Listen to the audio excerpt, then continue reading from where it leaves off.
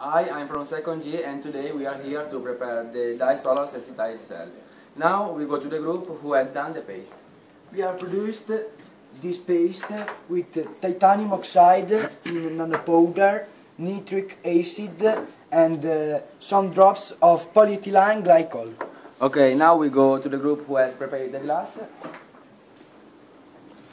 As a surface, we have used the bioxide tin and indium glass, and then we have looked for a conductivity surface with the tester. Finally, we have stacked on the working table the glasses, and we have covered it with the titanium oxide. Okay, let's go to the group who has prepared the conductor glass. We put some carbon on a glass and we burn it with a candle.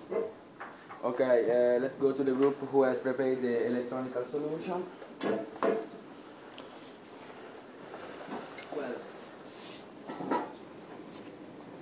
Well, we have made electrolytical solution with potassium iodide and iodine in the balance. Okay, this group has prepared the natural dye.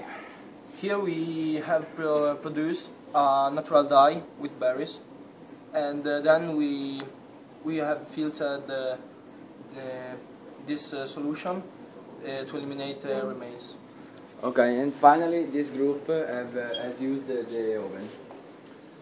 Here we are heating the glasses at 450 degrees for 20 minutes for sintering.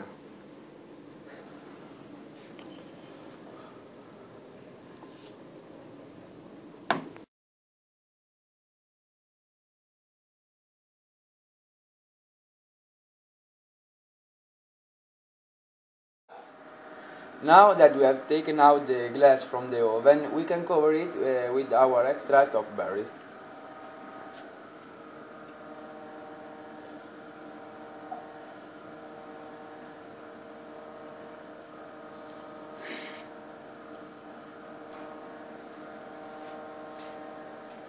Now the electrolytical solution.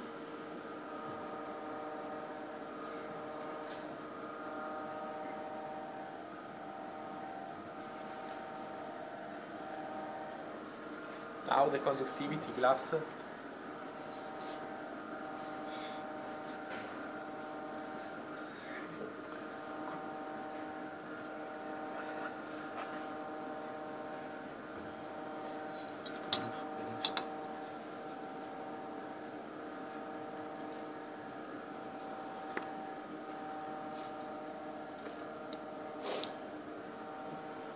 Now that the cell is assembled, we go to see if it works.